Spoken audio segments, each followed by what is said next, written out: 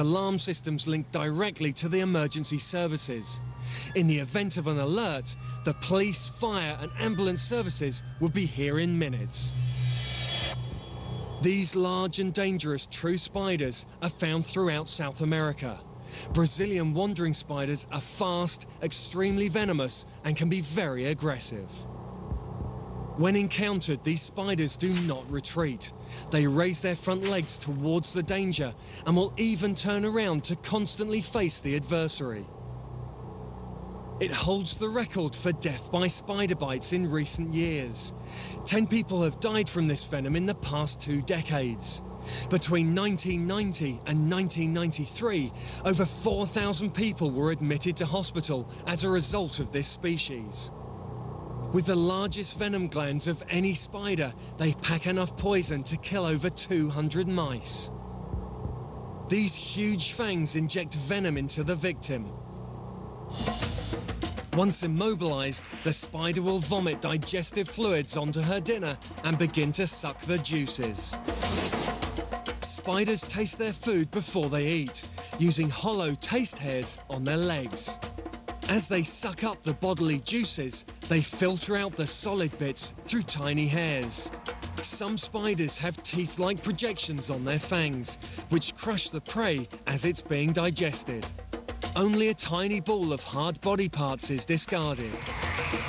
Some spiders will wrap their prey in silk as they devour its liquefied flesh.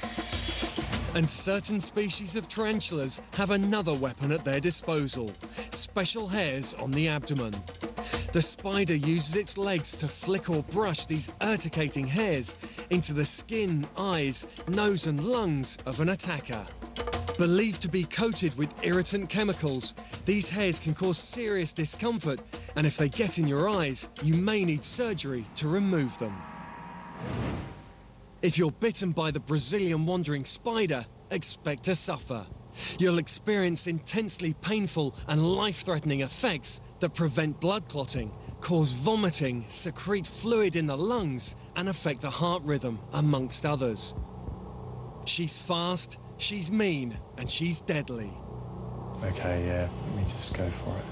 Well, she seems to have had her fill, so it's time for me to take my chances. I can just see a tip. I prefer to see her. Yeah, no, that's okay. This is Phoeneutria fera, or a Brazilian wandering spider. And she was found in a bunch of bananas in a market in the UK. And believe me, she's the last thing you want to find in your fruit when you're out buying it. Tropical spiders will become lethargic in colder climates, which is fortunate for the person who found this one.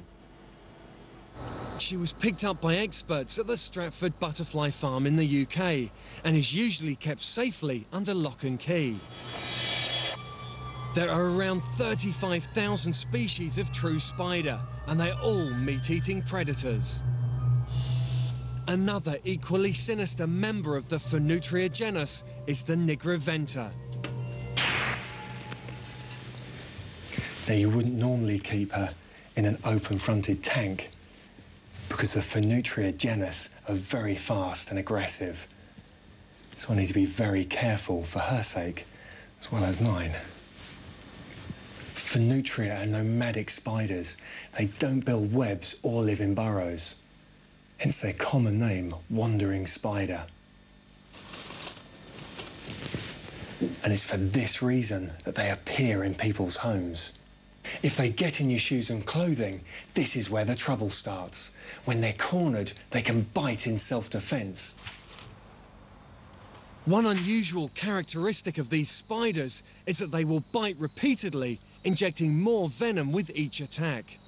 Some believe that the neurotoxin of the Phoeneutria is the most potent spider venom in the world. Anti-venin is available for the bite of the wandering spiders, but they live in remote areas, so if you encounter one, you may not have time to get help. So beware. If you find a spider hiding in your bananas, handle it with care.